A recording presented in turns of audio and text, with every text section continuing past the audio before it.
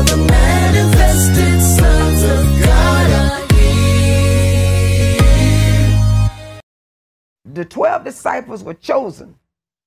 They were chosen by God. They were chosen by God, right?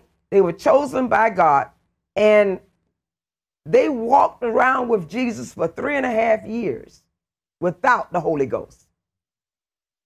Hello? They were considered his, his disciples before they even received the Holy Spirit. But they had a commitment to follow him. They made a commitment to follow Christ even without the Spirit. They followed Christ. They honored him. They reverenced him. They reverenced him. Glory to God. They adored him. They gave him adoration. They followed after him. Now, during that time, because we got to reconcile scripture here. During that time, Jesus gave them power to go out and cast out devils, heal the sick. Hallelujah. Before they ever received the Holy Spirit, they were doing, hallelujah, they were doing things that should not have been done until you got saved. Come on now. That's just real. Praise the Lord. And I don't think we need to overlook that. We don't need that. We don't need to overlook that. Because when you got saved, you were doing things, glory to God, that saved people need to do. Right. You were giving yourself over to the message that you were hearing, just like the disciples were. They were giving themselves over to the message that their master was teaching. Are y'all working with me? Praise the Lord. They were giving themselves over to that message, and that's what you were doing. You were giving yourself over to that message, and because you did that, God honored you by giving you his Spirit. Glory to God. You wanted to say something? Come on. Yes. Just as you said that, I was just remembering, in my seeking, when I really started seeking, because persons have to be really real with themselves. And when I came to that place of being real to say to myself, I really wasn't seeking, that's when I was brought to a place to start seeking him really. And what happened when I really started to search for God, when I really started to cry out for God in my heart, really seeking for him, as we use the term, actively seeking, I started to do things just like the disciple, as though I was a Christian.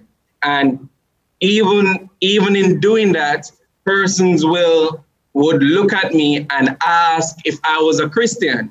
And this was not because I was going to church, because what happened was because my heart came to the place of really desiring to know God.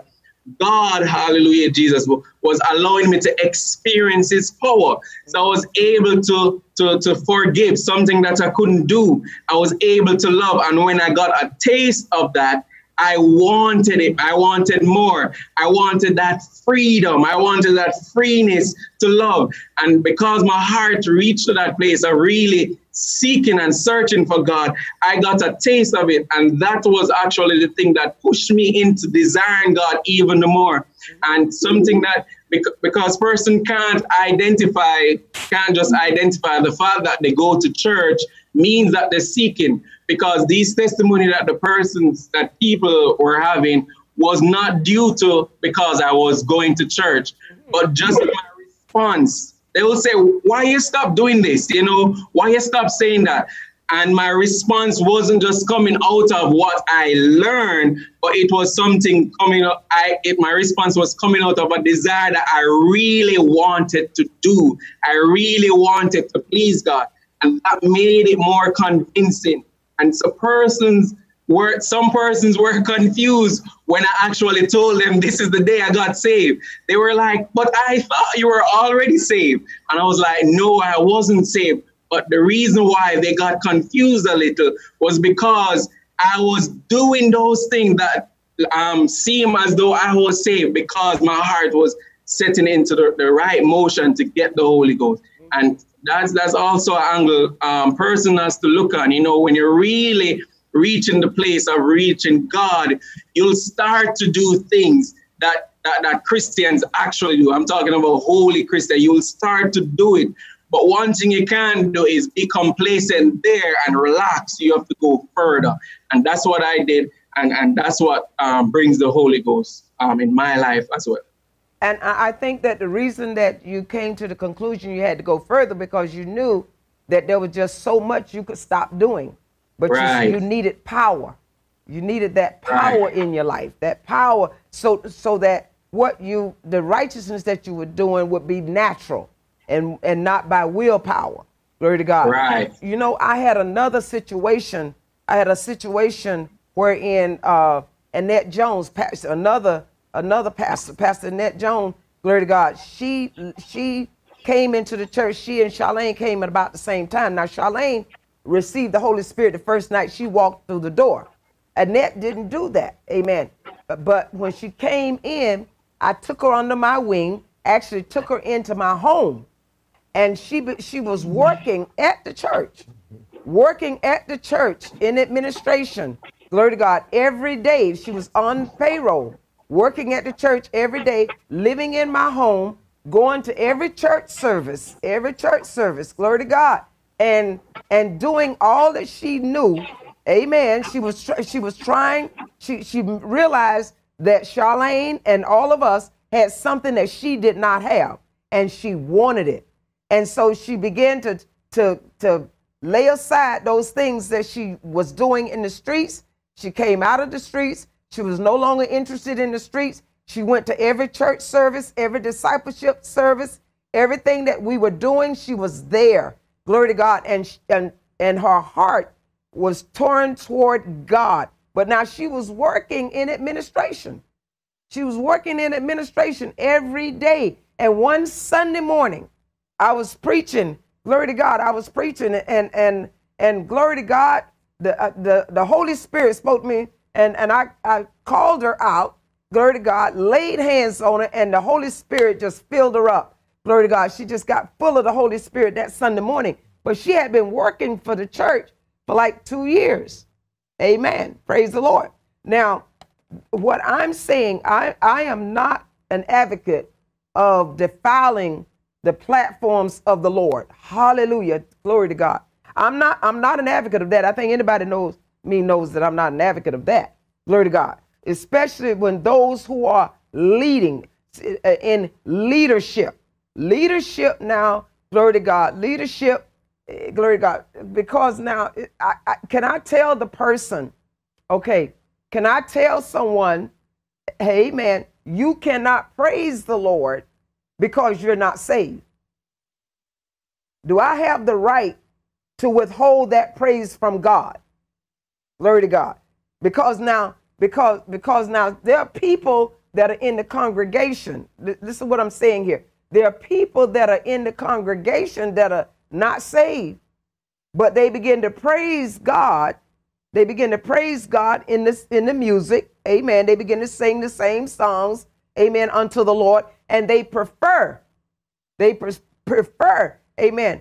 They prefer gospel songs. They prefer to lift up the name of the Lord in song. They prefer that. Glory to God. So now, if that be the case, if that be the case now, glory to God, what I'm saying, glory to God, what I'm saying is that when we talk about leadership, me as a leader, leaders in the pulpit, glory to God, telling people what they ought to do, glory to God, amen, what they are to do, rendering them the word of the Lord, glory to God. Yes, that platform, because the scripture told me to get the beam out of my eye before I try to take it out of somebody else's. That's what it says to me. Now, there's some auxiliaries. Glory to God. If I have a sister, these are things that we got to discover whether we have defined these things as vessels of servitude that must have the Spirit of God in them, as opposed to leadership that must have the Spirit of God in them. Because even like Bishop Jones took us to the deacon board. Amen. Stephen and all those deacons, those first deacons. Deacons are supposed to be apt to teach the word of God. We studied the life of a deacon, glory to God. He's very much similar to a pastor. He is a leader in the church, glory to God. And I know that what I'm trying to say is that have we made everything equal? Have we made, for instance, people singing unto the Lord? Now, let me get this right, because glory to God, there's a difference when there are people that sing, are not saved, but are a blessing. They can bless you in a song.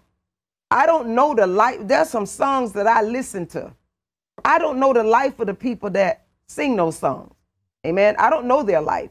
But there's a song, glory to God. There's a couple of songs that I know delivered me. One delivered me from suicide, and one delivered me from shooting somebody.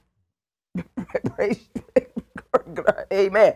I'm sitting there, glory to God. Amen. And this lady come at me today. I'm just going to blow her brains out. Praise the Lord. And I'm sitting there waiting on her to come. And all of a sudden, a song came on my computer. And it was one of those computers that you had to put the CD in. You know, you had the CD player and you had to put the CD in. Glory to God. And there was no CD. But the computer started singing this song. Glory to God. Hallelujah. You can begin again. That's the name of the song. You can begin again. Glory to God. And that song took that weapon right out of my hand. Just took that weapon. Every word in it was from God. Every word in that song. I don't know the life of that person. That person may be in fornication, could be an adulterer, could be an angel in heaven by now. I don't know. Glory to God. But there was a time when I was going through the worst time of my life, when I was suicidal. Glory to God. And Tremaine Hawkins, glory to God, Be Grateful. Her son, Be Grateful and Never Alone. Those two songs delivered me from suicide. Praise the Lord. They delivered me from suicide. I don't know these people's lives. Glory to God. Some of these people were in Baptist churches. Glory to God. May not have even had the Holy Spirit. Glory to God. Hallelujah. Amen. But their music had an effect on me. Praise the Lord. So I'm not advocating. I don't want anyone to think that I am advocating, amen, sin in the pulpit. That is not what I'm advocating. I'm not advocating sin in the pulpit. But I do, because, and I stand to be corrected here. If you can correct me here, I'm willing to be corrected. But I believe that if a person comes into among us, and we tell that person, like Bishop Lorna told Kamani, you cannot come out of the club and jump right up in and start dancing. No, we will not allow you to minister in the dance or minister in the song unless you are actively seeking God. And that means that you're going to have to stop doing the stuff that you're doing. Glory to God, and seek after the Lord. Amen. When I made that, when I did that, and this is something that, like I said, I'm putting myself out there, and I'm willing to be corrected by the scriptures, by God. Amen. When I did that, several years later now, a couple of years later now, Kamani gets saved. Lorna installs that over there, and this man gets saved while dancing in the church. That to me validated, because God doesn't do anything, amen. He doesn't do anything haphazardly. He doesn't do anything that's just coincidental. Amen. This man got saved while he was seeking the Lord, but he was also dancing. Annette was working for the church for 2 years. She was not a leader, but she was in administration. She was working, glory to God, and her heart was seeking after God. Glory to God. And hallelujah. Suddenly one day, glory to God, the Holy Spirit fell upon her. God honored her seeking by giving her the Holy Spirit. If I had not captured her and kept her under my wing, kept her in the church. She might not have even gotten saved. But I gave her something to do at the church to keep her attention, to hold on to her. Glory to God, because the Lord told me to hold on to her. I didn't even know her, but the Lord said, bring her into your house, hold on to her.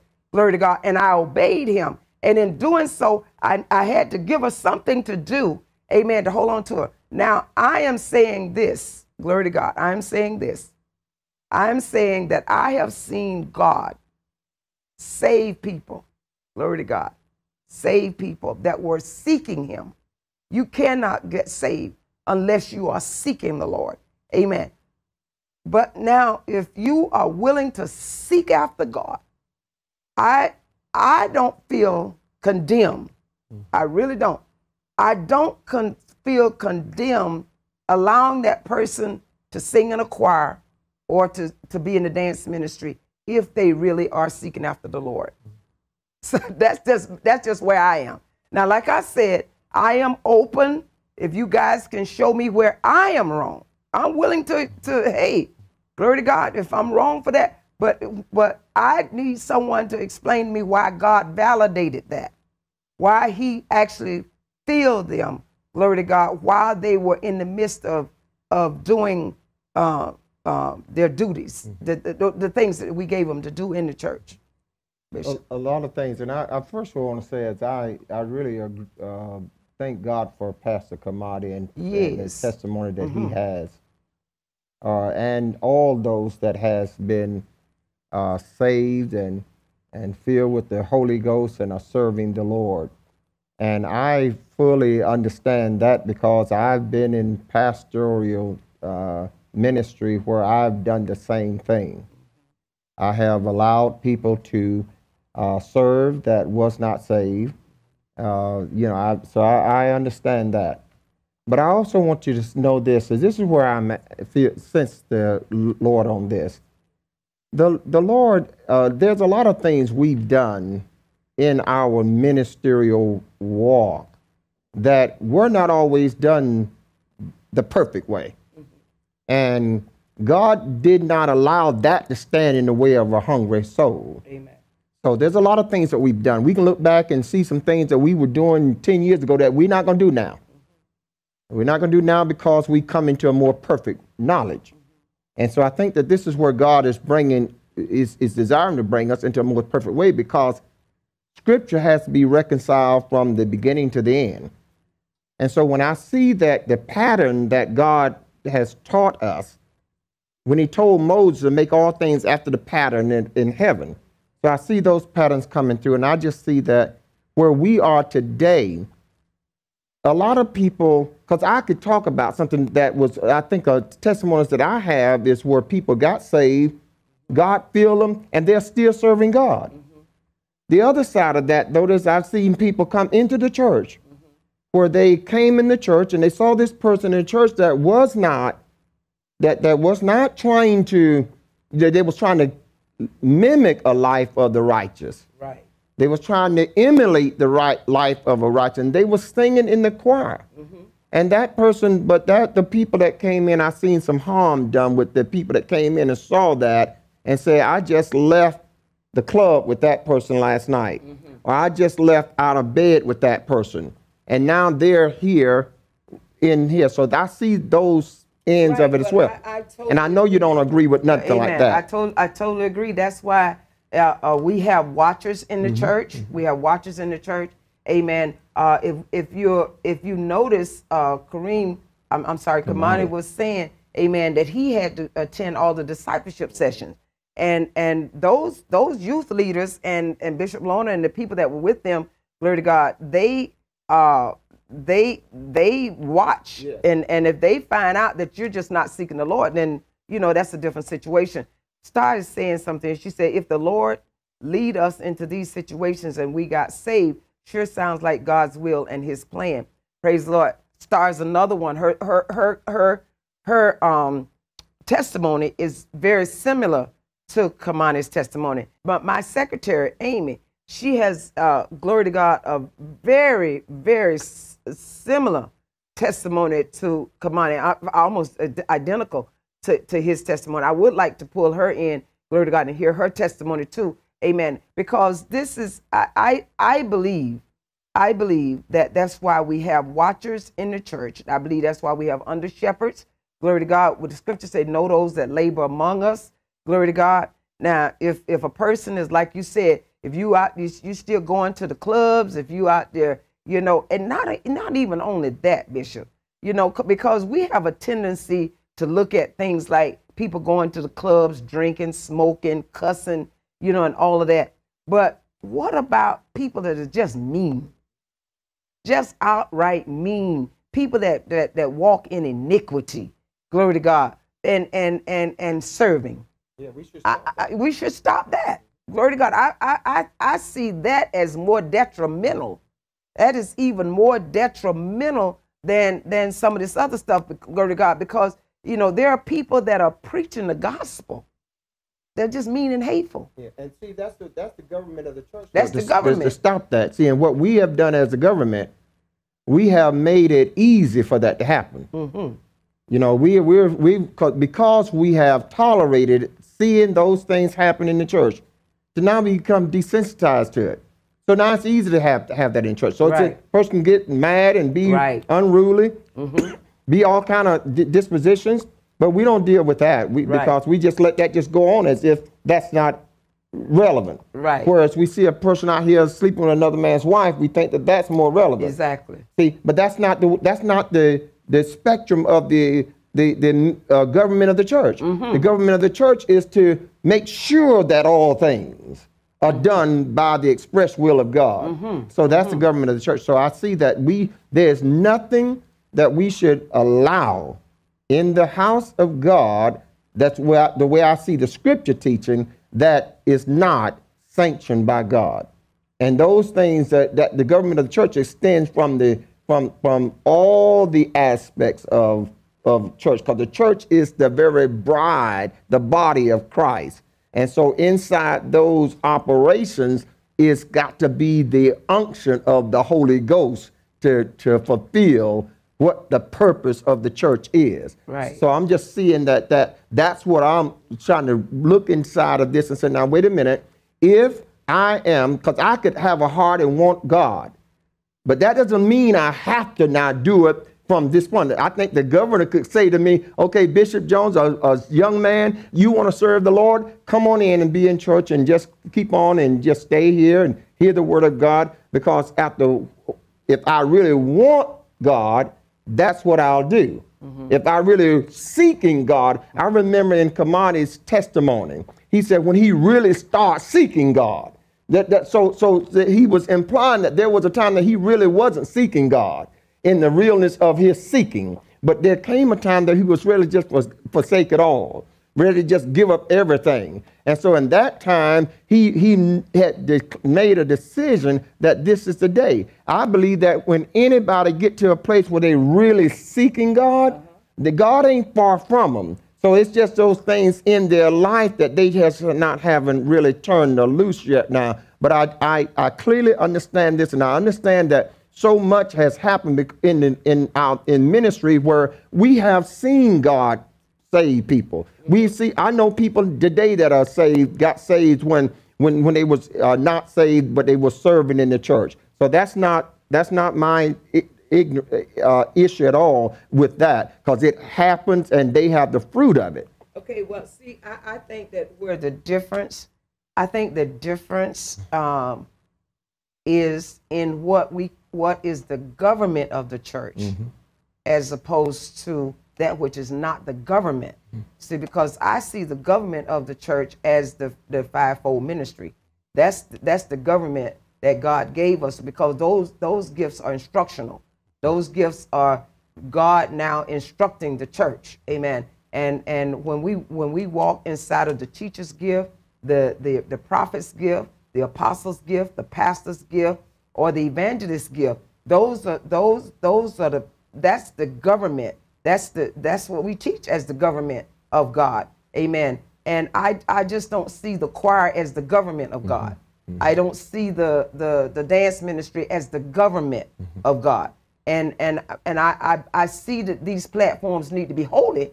Now, don't get me wrong. They need to be holy in the sense that, glory to God, amen. Hallelujah, glory to God. Because I got so many. See, I can't help it, glory to God. I got so many testimonies. Okay, do we have?